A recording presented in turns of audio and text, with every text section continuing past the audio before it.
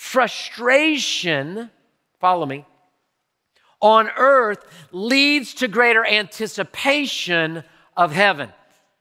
It says that the world has been subjected to futility in hope that we would negate the decay and be the children of God. That the frustrations that we go through, and there's a lot of frustrations, that those frustrations would be a gift that would give us greater anticipation to being in the gift of heaven.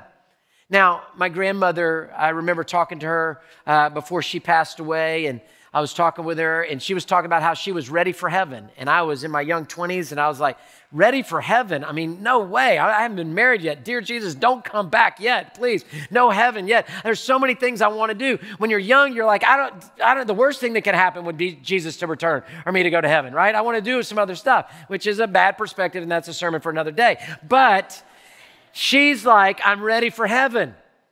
And I said, you're ready for heaven? And she said, yes, I've got more friends in heaven than I do on earth.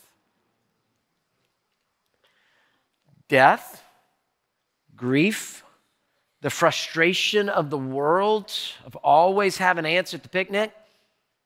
She wanted to be in heaven, where cancer is over, where death is gone, where trials and tribulations have ceased, where the chaos of the world is over, and God is there, and she's connected with Him, seeing Him face to face. How incredible is that? The frustration leads to the anticipation.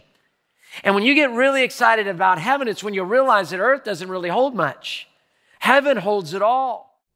Hey, thanks for watching. To find out more about Houston's First, you can subscribe to our channel or you can go to houstonsfirst.org.